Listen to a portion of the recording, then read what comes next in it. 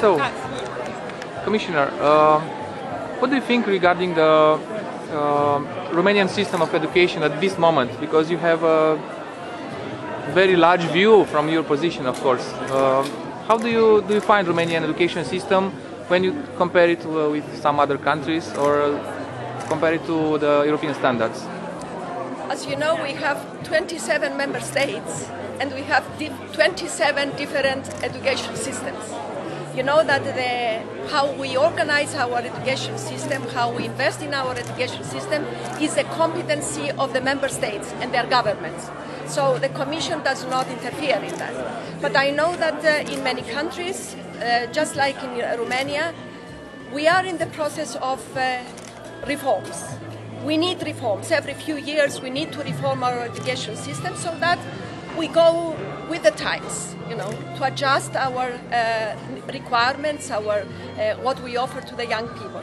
But what I can say is that from the European side, we have a very big challenge to face, and this is the youth unemployment.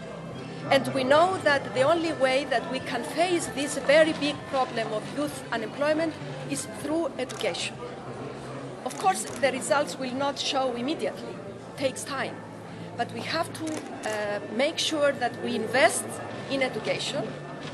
We make, of course, a good use of the money that we invest in education. And this eventually will bring results, we believe. Okay. One of the key issues of the European strategy, EU 2020, it's regarding the educational system and the knowledge society. Yes. From this point of view and from the point of view of the importance of the practicing and of course of employing people who are finishing studies. Yes. How do you see the importance of practicing to the people, students?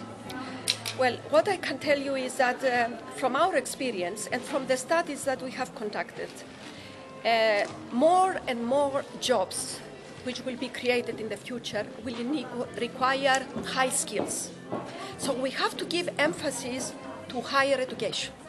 We have to attract more young people to education. Whether this is university or vocational training, it doesn't matter. We have to give them high skills.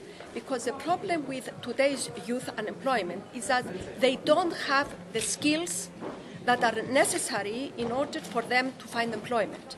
So we have to see how best we can bring together the universities, the vocational institutes with the market economy to see how best we can match the education with the skills that require to find work. Thank you so much, Commissioner. Okay.